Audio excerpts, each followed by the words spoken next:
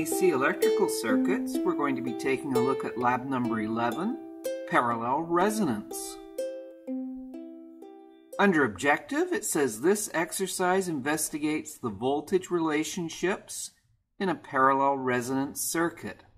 Of primary importance are the establishment of the resonant frequency and the quality factor or Q of the circuit with relation to the values of R, L, and C components. Under reference sections, I'm referring to Sham's Outlines, Basic Electricity, 2nd edition. We're going to be taking a look at Chapter 21, Series and Parallel Resonance, and we're interested in the parallel resonance. So Chapter 21 is all about series and parallel resonance. And you can see we have a chapter on parallel resonance, and they talk about pure parallel LC circuits. Unfortunately, they don't have a section on LCR circuits. They do talk about practical parallel LC circuits in Figure 21-6.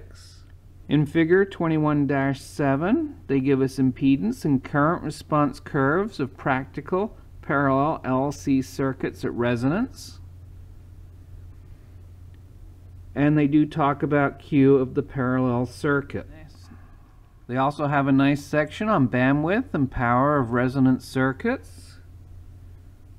And Figure 21-9 talks about bandwidth of a tuned LC circuit. And Figure 21-10 shows us the resonant response curves for higher and lower Q values. Unfortunately, inductors are not 100% inductors. They do have a resistive element to them, so we have to be able to convert from a series to a parallel type circuit, and for this we need to reference our textbook, and we can see that we can convert R in series with XL to R in parallel with XL. So now XL becomes purely inductive, and it's in parallel with a resistor. And these are the formulas that we're going to be needing today. In the theory overview, we can see that a parallel resonance circuit consists of a resistor, a capacitor, and an inductor in parallel, typically driven by a current source. At some frequency, the capacitive and inductive reactances will be of the same magnitude, and as they are 180 degrees in opposition, they will effectively nullify each other. This leaves the circuit purely resistive, the source seeing only the resistive element. And you can see they've given us a couple of formulas. So under equipment, you can see we're going to be using the KEYSIGHT EDUX 1002G oscilloscope with built-in function generator. Our DMM will be the Mastech MSM 9803. As usual, I haven't bothered with the serial numbers. We're not going to repeat the experiment, so I'm not interested in recording them. Under components, you can see I've given you a list of components we're going to be using in this lab, and to the right I've given you the color codes for the resistors, so it'll make it easier for you to find them in your parts kit. As usual, we measure our components to find out if they are within tolerance before we start the lab. So you can see my 10 nanofarad capacitor is actually 13.45 nanofarads. So already that's off by about, 30%. The DC coil resistance of my 10 millihenry inductor is 22.3 ohms. Remember, a 10 millihenry inductor will probably be labeled 103. My 2.2 k ohm resistor measured in at 2.177 k ohms. My 10 k ohm resistor was 9.88 k ohms. And my 100 k ohm resistor was 100.2 k ohms. So this is one of our circuit test OP60 times 10 oscilloscope probes. As you can see, the wire is a little bit thinner than our ×1 probes that we've been using. The ×1 probe typically is under $10, whereas a ×10 probe like this would be somewhere in the $50 range. At one end here we have the BNC connector that we're all familiar with. At the other end we have our positive connection and our ground or 0 volt reference connection, and the 0 volts is connected through this fairly thin wire to a little alligator clip so it can clip onto ground planes and that kind of thing. On the positive tip of the probe you can see that we can actually retract it, and it has like a little hook in there, so the hook can actually go around pieces of wire or around resistors. So typically it would just clip on there like so and just hang off, and it wouldn't fall off. And to disconnect it, you just retract it again and then take off whatever it's hooked to. Taking a close-up look, you can see that we have a slider switch on here. So if we move it all the way to the top, it's on ×1. And if we put it in the center, it's on reference, or it's shorted out to ground. And if we have it in the lower position, it says ×10. So on the ×1 position, the input resistance of the oscilloscope is about 1 megohm. And when you slide it down to the ×10, it makes the input impedance of the oscilloscope 10 times higher, so it becomes a 10 megohm input impedance. That way your oscilloscope doesn't load down your circuit. In the center here there's a place for a small screwdriver. So typically what you'd do is you'd hook this up to a square wave generator and adjust it until your square wave looked exactly square. So you're actually adjusting the impedance of the probe. We're not going to bother with that today. We just need it on ×10 so that it's a higher impedance for channel 2. So this is our schematic today, figure 11-1, and you can see we're going to have a voltage source rather than a current source. It's going to have an internal resistance of 50 ohms. So when you're working with resonant circuits, you have to account for all the resistance in the circuit. So the first resistance is the 50 ohms that's internal to the function generator. The next component we have is RS, and basically what it is a 100 k ohm resistor. So if we have a 100 k ohm resistor, basically our whole voltage based power supply is going to become a current source, because whatever we connect to the 100 k ohm resistor is going to be insignificant compared to the 100 k ohm resistor. So the 50 ohms internal to our voltage source is insignificant compared to the 100 k ohm resistor, so we can ignore the 50 ohm internal resistance. And then you can see we have a 2.2 k ohm resistor. Basically that's going to be insignificant compared to the 100 k ohm resistor. So you'll notice in step 2 of under procedure it says the large value of RS associated with the voltage source will make it appear as a current source equal to approximately 10 volts peak to peak divided by the 100k, and that's equal to 100 microamps peak to peak, assuming the parallel branch impedance is much less than RS. So looking at this part of the circuit, it's now become a current source, and it's generating 100 microamps of current going into our parallel circuit.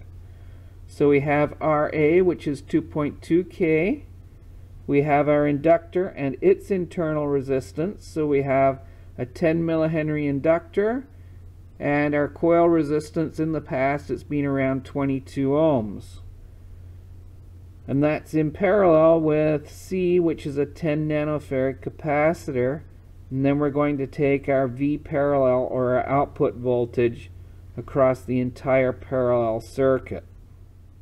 So under schematic, you can see I have inductor in series and its internal resistance in series. So that's the 10 millihenry and the 22 ohm coil. And then we have the inductor in parallel and its internal resistance in parallel at resonance. Now it's very important that we use it at resonance. So we have R coil parallel in parallel with XL, and that's XL at resonance. So to transform R coil from series to parallel, we use R coil parallel is equal to the R of the coil squared plus XL, that's at resonance squared, divided by the resistance of the coil. And XL in parallel is equal to the resistance of the coil squared plus XL squared, now that's XL at resonance, divided by XL, which is also at resonance. So under procedure, step 1, this is a low Q circuit. We're going to use the figure 11.1 with RS as 100 k ohms, RA is 2.2 k ohms, L is 10 millihenries, and it has a coil resistance of 22 ohms, and C equals 10 nanofarad. Now we're to determine the theoretical resonance frequency and Q. You must convert the inductor's coil resistance to the parallel equivalent resistance, since this will affect the Q. We're to record the results in table 11-1, and based on these values determine the upper and lower frequencies defining the bandwidth F1 and F2. We're to record those in table 11-2. And it says since RS is so large we can ignore the effects of RG in the calculations, and RG is the internal resistance of the function generator. So I've given you the calculations that we need to perform. These are calculations for both circuits. This is with RS equal 100K, C equal 10 nanofarads, L equals 10 millihenries. Our coil, we'll assume everybody's is going to be the 22 ohms, and the applied voltage is going to be 10 volts peak to peak. So our frequency at resonance is 1 over 2 pi square root of LC. Now this is the simplified formula. It'll work fine for our case. So F at resonance is going to be 1 over, and I've put brackets in to indicate that we need to hold things together for order of operations. So we've got 2 times pi times the square root of 10 millihenry times 10 nanofarad. And it's important to keep those together when you're doing the square root function. And you can see the resonant frequency is going to be somewhere around 15.9 kilohertz.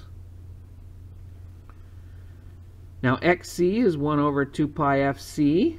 So that's 1 over 2 pi times, and the frequency is the resonant frequency that we're interested in. So that's 15.915 K times the 10 nanofarads. So that works out to 1 k ohms at an angle of minus 90 degrees. XL is equal to 2 pi FL, which is equal to 2 pi times the resonant frequency of 15.9 kilohertz times the 10 millihenries, and that works out to 1 k ohm at an angle of plus 90 degrees. So you can see XC and XL are equal in magnitude and opposite in phase angle. We now have to convert the coil and XL to their parallel equivalents. So our coil becomes 22 ohms squared plus the 1 k ohm squared, which is XL. So we're still working at resonance frequency. So we divide the whole thing by 22. Notice the 22 at the bottom is not squared. So our coil ends up being equal to 45.5 k ohms. And you can see that's almost insignificant compared to RA of 2.2 k. But when we get to RA of 10 k, it starts to be a factor. Converting XL for the parallel component, it's equal to the 22 ohms coil resistance squared plus the 1K that was the resonance of XL divided by 1K, and that equals pretty darn close to the 1K ohms that it was before. Now completing the calculations for the low Q circuit of RA equals 2.2 K ohms, we can see the total resistance of the circuit is equal to RA in parallel with R coil parallel component. So that becomes 2.2K times 45.5K divided by the 2.2K plus the 45.5K, which works out to 2.1K ohms. So you can see RT has gone from being the 2.2K ohm resistor to 2.1K ohm resistor due to the internal resistance of the inductor, R coil. So the Q of the circuit is going to be equal to RT divided by the XL parallel component. So that ends up being 2.1K divided by 1K. So we're looking for a Q of about 2.1. The bandwidth is equal to the resonant frequency divided by Q. So that's equal to 15.9K divided by 2.1. So we're looking for a bandwidth of about 7.6 kHz. The lower frequency, or half power point, is equal to the resonant frequency minus the bandwidth divided by 2. So that ends up being 15.9K minus 7.6K divided by 2. So the lower frequency should be 12.1 kilohertz. F2, the upper corner frequency, is equal to 15.9K, the resonant frequency, plus 7.6K divided by 2. So that works out to 19.7K. So going between 12K and about 20K should be a 7.6K range.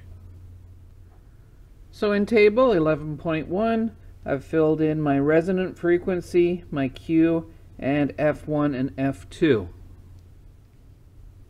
So it says under procedure number 3, we're to adjust the frequency in small amounts up and down until the maximum voltage is found. This is the experimental resonant frequency. And because XC and XL cancel each other out, we'll also have 0 degrees phase shift.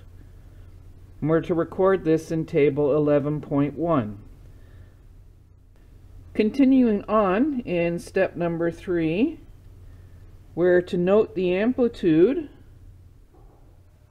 So looking at my circuit, you can see that the red terminal that comes from the function generator and channel 1 of the oscilloscope goes to the input of my 100K ohm resistor RS. The other leg of RS goes to my 2.2K ohm resistor that goes back to the common of the function generator. In parallel with the 2.2K ohm resistor, I have my 10 nanofarad capacitor and my 10 millihenry inductor. And because they have shorter legs, I have a little jumper wire going back to the common of the function generator. Now channel 2 is my times 10 probe, and I've just hooked it up here to the other side of my 100K ohm resistor. So this is V parallel, or V out. So I've just turned on my oscilloscope, so I'm going to go into default setup and do a factory default and say OK. And now I'm going to set up channel 1. My coupling needs to be on AC, bandwidth limit on,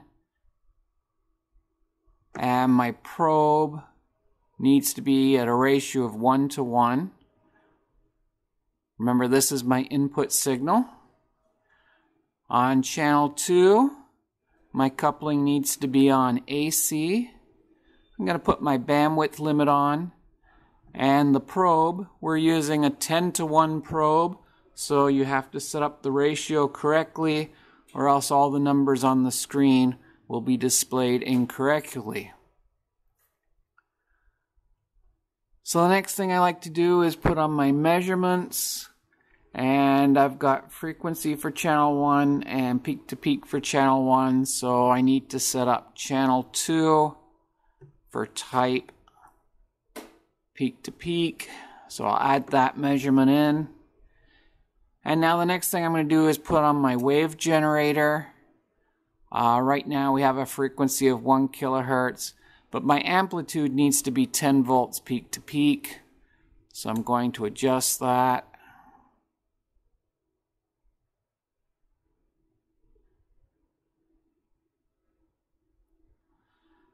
And then adjust my horizontal scale so that I get a couple of cycles, and then my vertical scale so that the waveform is not going off the screen. And we'll take a look at channel 2. So under procedure, step number 3, we're going to adjust the frequency in small amounts, up and down, until the maximum voltage is found. Now this can be calculated using the voltage divider rule, and it should come out to about 215 millivolts or less. Okay, this is going to be the experimental resonant frequency, and we want to record it in table 11.1, and we're to note the amplitude. So the next thing I need to do is find out where my resonant frequency is. So starting at 1 kilohertz, I'm going to increase the frequency, and you'll notice as I increase the frequency, the voltage drop across channel 2 increases. So you're going to have to adjust the vertical sensitivity for channel 2 and also your horizontal scale. And then we can continue to increase the frequency and readjust the scales as we move along. Now we know resonant frequency is somewhere around 16 kilohertz, so you can start to slow down when you get close.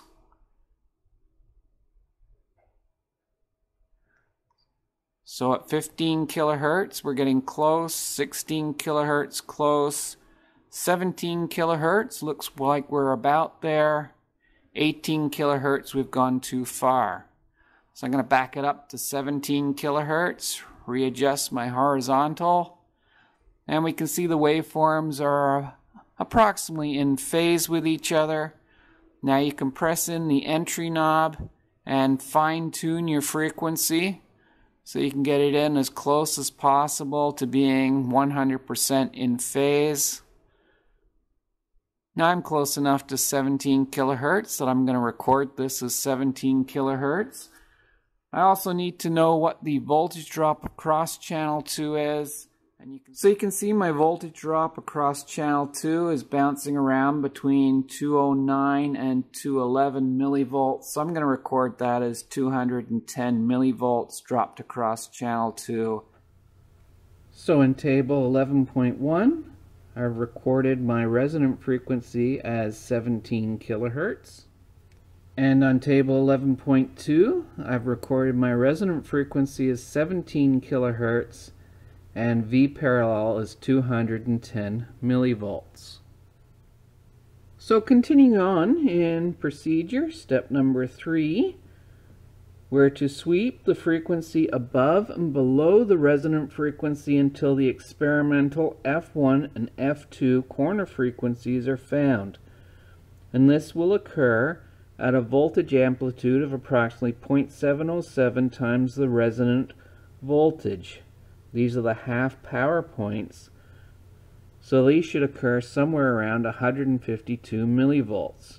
We're to record these frequencies in table 11.1, and then we're to determine and record the experimental Q based on the experimental resonant frequency F1 and F2. Now, since my V parallel is 210 millivolts, I'm going to take 0.707 times the 210 millivolts, and in my case it works out to 148.5 millivolts. So when my channel 2 voltage reaches 148.5 millivolts, I know I've reached F1 and F2.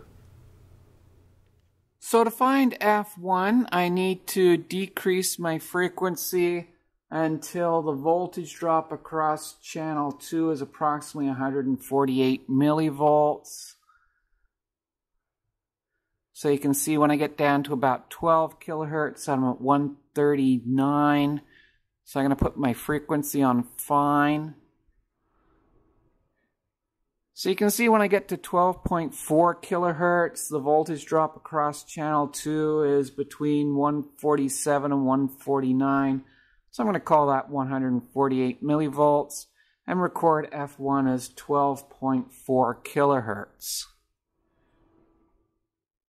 Now to find F2, I need to increase my frequency until the voltage drop across channel 2 is once again around 148 millivolts.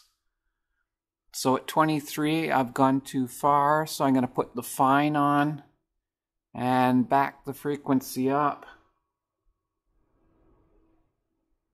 So for F2, I'm going to record the frequency as 22.2 kilohertz.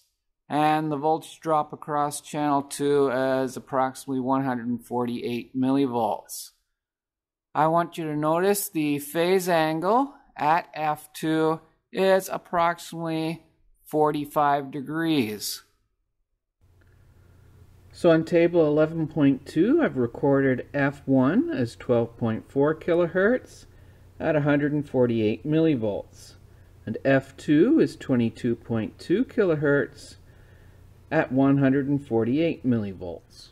So back on table 11.1, I've recorded F1 as 12.4 kilohertz, F2 as 22.2 kilohertz, and then I've calculated Q as being equal to the resonant frequency divided by the bandwidth.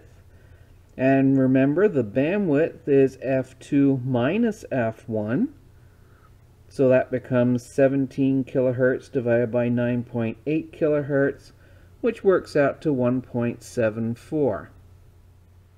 So under procedure, step number 4, they're telling us to take the experimental frequencies of table 11.1 and put these in the top entries of table 11.2. Now we've already done that because we wanted to record those voltages. Now they're telling us to do this for all the frequencies in table 11.2 to measure and record the voltage across the parallel branch. So for the rest of table 11.2, they want to know what V parallel is at 1 kilohertz, 5 kilohertz, 8 kilohertz, 12, 20, 30, 50, and 100 kilohertz. So filling in the rest of the chart, at 1 kilohertz, it looks like I'm getting about 8 millivolts across channel 2. At 5 kilohertz, I'm getting approximately 36 millivolts dropped across channel 2. At 8 kilohertz, I'm getting 64 millivolts dropped across channel 2. At 12 kilohertz, I'm getting 125, 127. I'm going to record that as 126 millivolts. At 20 kilohertz, I'm between 163, 165, so 164 millivolts.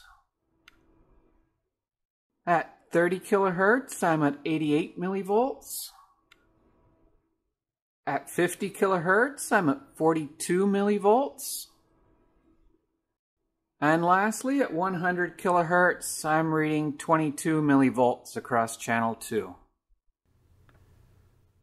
So on table 11.2, I've recorded V parallel for each of the requested frequencies.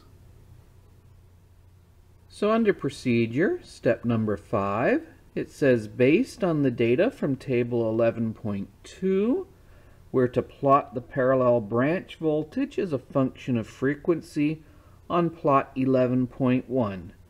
We're to label the resultant plot as low Q. So for plot 11.1, where we're going to graph V parallel versus frequency, I've provided you with semi-log graph paper. So this is my plot 11.1. You can see on the horizontal axes, I've already pre-labeled it for you, and its frequency in kilohertz. Now this is called semi-log graph paper. So on the horizontal axes, we're actually using a logarithmic scale. So it goes from 1 kilohertz all the way up to 10 kilohertz, and as you get closer to 10 kilohertz, you can see the spacing gets smaller. And then it increases by 10, so next step is 20 kilohertz, 30 kilohertz, all the way up to 100 kilohertz. My vertical axis is voltage, and it's in millivolts peak to peak. And you can see I've already labeled it for you, so the major division is 100 millivolts, 200 millivolts, all the way up to 1,000 millivolts or 1 volt. I've tried to put my points in as close as possible to my measured values, and then I've tried to sketch in the line by hand, and I've labeled my resultant as low Q. We're now moving on to the high Q circuit. So under procedure, step number 6, it says for the high Q circuit, change RA to 10K ohms. Remember, RA was 2.2 K ohms.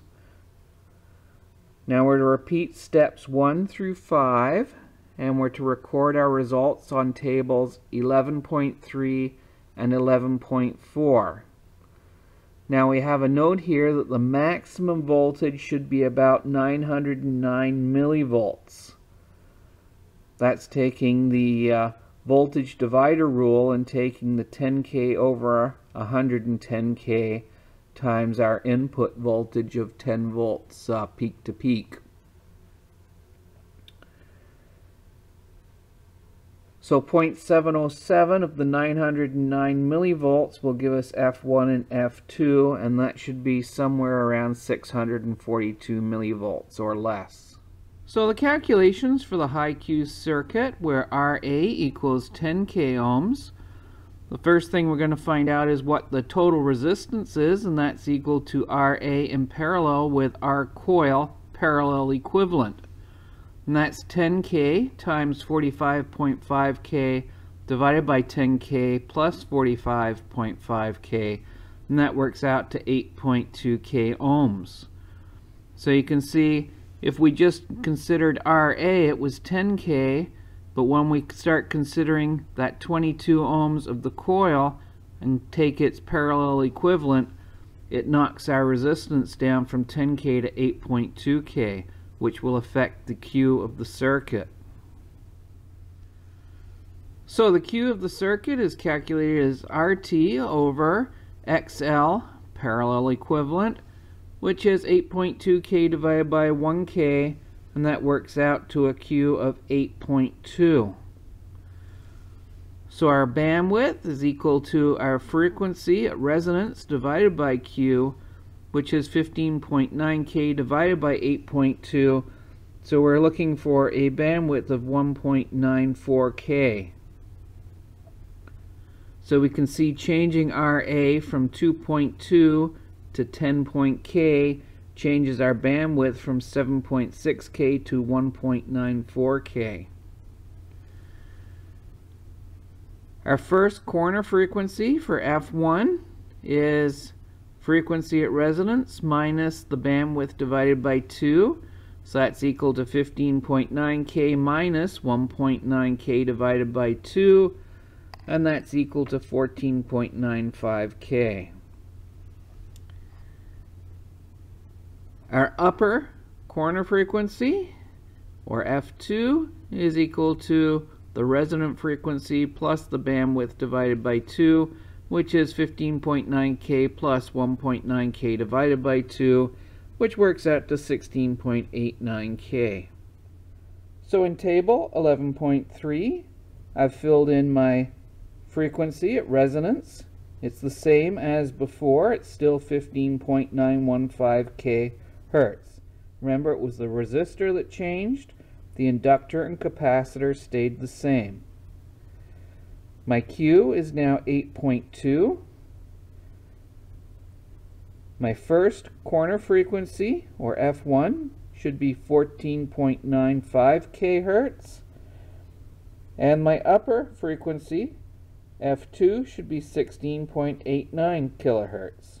So this is now my circuit, and I've swapped out RA that was 2.2 k ohms. It's now brown, black, orange, so that's a 10 k ohm resistor. Remember, you're switching out RA and not RS. RS still has to be the 100 k ohm resistor. So having replaced my resistor with the 10 k ohm resistor, I now need to go back and readjust my frequency to find the resonant frequency. And remember, that's going to be when both waveforms are in phase. So my output waveform is in phase with my input waveform. And that looks like it's happening around 16.6 kilohertz. And the voltage drop across channel 2 is just a little over 647, so I'm just going to call it 648 millivolts. So on table 11.3, I've recorded my resonant frequency as 16.6 kilohertz. And in table 11.4, I've also recorded V parallel as 648 millivolts. And it doesn't hurt for you to put in comments on your lab pages so that when you come back a month or two from now, you know that V parallel was actually volts in peak to peak. Now to find F1 and F2, that's going to be 0.707 of my resonant frequency maximum voltage. So it's 0.707 times 648 millivolts, which is equal to 458 millivolts. Now please note that in the procedure we said the maximum was going to be 909 millivolts or less in our case, and our maximum V parallel was 648 millivolts, which is less than the 909 millivolts maximum that was possible. So to find F1 and F2, we have to take 0.707 of our measured max for our circuit, which was 648. So F1 and F2 should be somewhere around 458 millivolts. So to find F1, I need to reduce my frequency until the channel 2 is measuring approximately 458 millivolts. So you can see here as I get close to about 15 kilohertz, the voltage on channel 2 is now 456 millivolts. So that's going to be F1. Now to find F2, I need to increase my frequency until the voltage drop measured on channel 2 is approximately 458 millivolts.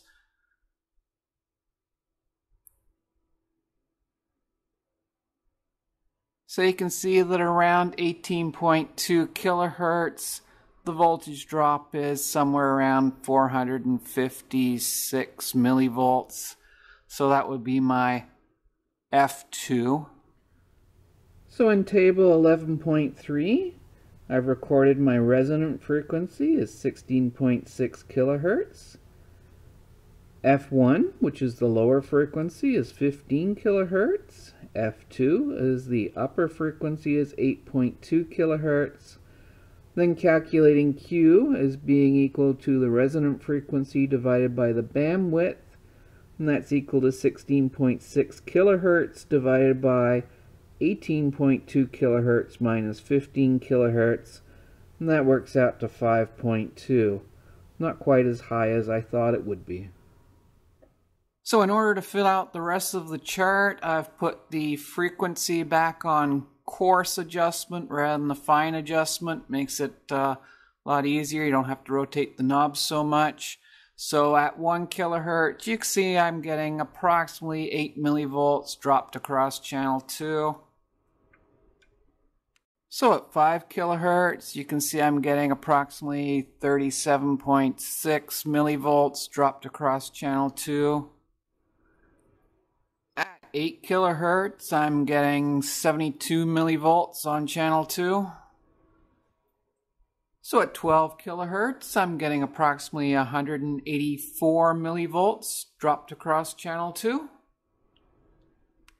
At 20 kilohertz, I'm getting approximately 284 millivolts. At 30 kilohertz, it looks like I'm getting about 112 millivolts. At 50 kilohertz, I'm getting 68 millivolts. And finally, at 100 kilohertz, I'm getting 44 millivolts on channel 2. So these are my results on table 11.4. So moving on to procedure step number 7, it says based on the data from table 11.4, plot the parallel branch voltage as a function of frequency on plot 11.1 and label the resultant plot as high Q. So in plot 11.1, I've tried to put my points in as close as possible to my measured values, and I've sketched my line in, and I've labeled it as high Q. On the last page of the lab, I have 4 questions for you to answer based on your calculations and observations of the lab. So when you come down to question number 4, how would you account for the V parallel at FR in table 11.4 being much smaller than the maximum described under procedure 6? You may have noticed that under procedure step number 6, where RA was 10k ohms, we said the maximum voltage should be about 909 millivolts. And you'll notice our actual maximum at resonance was 648 millivolts. So I want to explain where the difference came from. So to find the maximum V parallel voltage, all I did was say that XL and XC are going to be equal, so they cancel each other out. So you should be left with a voltage divider situation where we have the 10K over 110K times the 10 volts applied, and that should be equal to somewhere around 900 millivolts. We have to remember that there's a DC resistance to the coil. And when we did the calculation to find out what the parallel conversion of that DC resistance was, it was 45.5k ohms. So to come up with a more accurate voltage divider calculation, we have to take the 10k in parallel with the 45.5k, and that brings our RA value down to about 8.2k. So V parallel is equal to 8.2k over 108.2k times the 10 volts. And that works out to 758 millivolts, which is a lot closer to our actual reading of 648 millivolts. You'll note under procedure step 3, we expected the maximum voltage to be about 215 millivolts or less. So when we took the 2.2k and divided it by the 102.2k times the applied 10 volts peak to peak, it came out to 215 millivolts, When we compare the 2.2K to the 45.5K, we can see that the 45.5K is so much larger than the 2.2K that it didn't make a major difference when we did our pre-lab calculation. So to sum up your answer for question number 4, you could say something like, under procedure 6, where we thought the maximum voltage should be about 909 millivolts, it did not account for the DC resistance of the inductor coil, which needs to be converted to a parallel equivalent and then has to be added in parallel with the 10K ohm resistor to come up with the total DC resistance of the circuit. When you've completed your lab, show it to your instructor so that they can initial it to indicate that it is complete.